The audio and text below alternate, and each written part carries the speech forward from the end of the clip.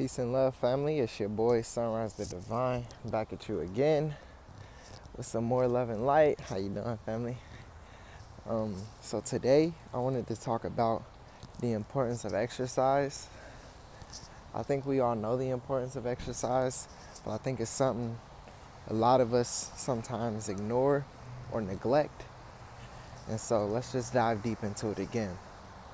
See, look behind me. You see that lake, how it's constantly flowing? And that waterfall, whatever you want to call it, water spout, is constantly moving. So that means there's electricity in the water. When water is moving, it generates life.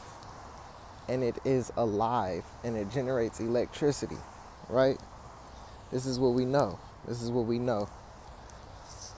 And now, another thing we know is that we ourselves, our own bodies, are made out of 70% water, bare minimum.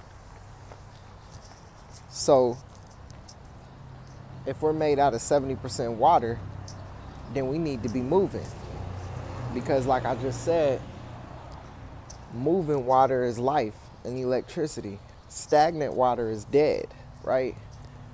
So a lot of our diseases and our physical diseases and mental diseases come from the lack of motion and the lack of working this physical body out. There's this like myth that as you grow in years, your body just gets weaker just automatically, and that's not true. The thing is, we stop moving. Think about when you're a little kid, how active you are, how much you're running around, how much energy you have, and how much you're physically active as a little kid to now.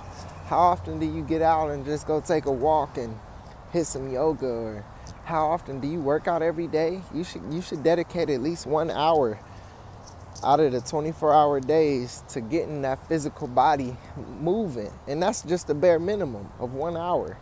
Whether that be yoga, hitting the gym, push-up exercise, cardio, go playing some sports. You got to get these muscles moving because it generates a lot of life force energy inside of you. It'll extend your lifespan. It'll create optimal health. It'll help you mentally. I think that's another thing that we don't think about a lot is a lot of us that are facing mental diseases, you know, such as depression, anxiety, all of this stuff can be, I don't want to say cured, but it can be greatly helped from exercise. You feel me? Like, and if you don't believe me, next time you feel down in the dumps, go run 1.5 miles and then do some squats and see how you feel after that. You know what I mean? It's just very important to stay in motion. It's very important. And not only does it help you physically and mentally, it helps you spiritually. Because you need a strong body in order to cultivate a strong spirit. Let me reword that. You don't need a strong body, but getting your body strong will only enhance your spirit, because as above, so below, as within, so without. You feel me? The outside is just inside. The outside is just a projection of what's already inside. So it'll help you build discipline. It'll help you it'll just help you so much. But it really will help you with your spirit and your willpower. So this is just a message encouraging you to move. It don't matter how you move, whatever you can move.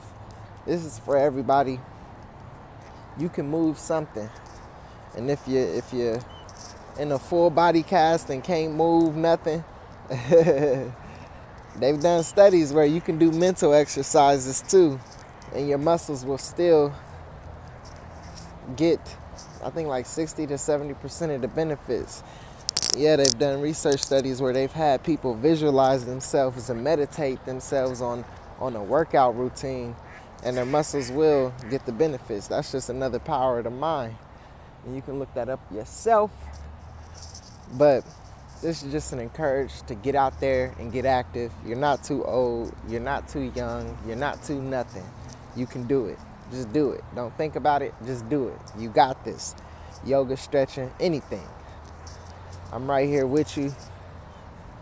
I love and light y'all. Y'all have a great now moment. Peace.